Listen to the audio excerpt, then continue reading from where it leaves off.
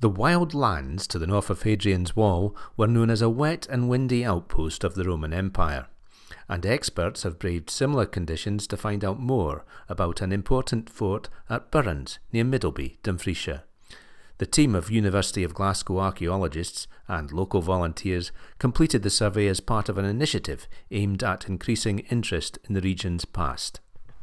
They avoided digging by using geophysics techniques. Well, you can imagine it being quite a busy place. I mean, it's known as in the Roman, in the Latin, as Blatobulgium, the flour sack, because of its graneries. It would have been a place where lots of people were fed, watered, a cohort of men, maybe 1,000 strong, sort of within the walls of this fort. We're standing here in rain and mist. Would this be very much what the Romans would find? I think so. I think Scottish weather has always been there for us to contend with.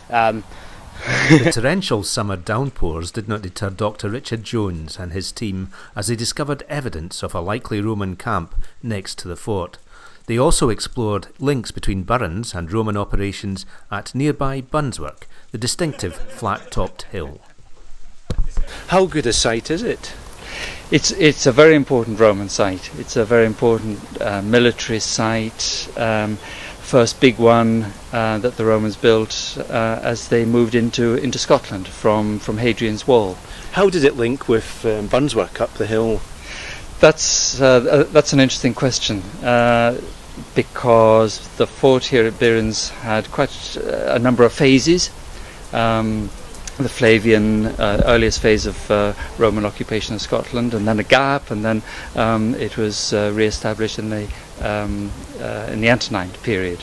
So there's probably one phase which does overlap with the lifetime of Burns Walk, but they're separate in terms of what their functions were.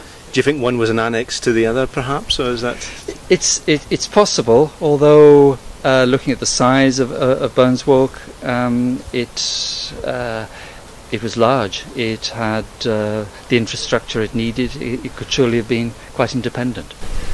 What we're seeing are the main ramparts to the fort that would have been on each of the four sides of the fort, and in the middle there the northern entrance, and then we go up the rampart and then up into the centre of the fort itself. In Roman times, that's where all the buildings would have been, the barrack blocks, the granary, the stable blocks, and so on. Get to the southern end, there's a southern gateway, and then gateways on the east and west side. Annan-based historian Alec McCracken was assistant director on one of several archaeological digs carried out on the fort itself. Alec, you were in the original dig in the 1960s. What did you find? In the 1960s, the idea was to have a school of archaeology for students, but there was so much new stuff discovered that it developed into a 4 or 5 year project. The main things of interest, there was a Roman gold coin, which was very unusual. It spent the night in the cells at Ecclefechan police station, and our director, Anne Robertson, was worried in case word got out, otherwise there might have been a batch of treasure hunters in overnight.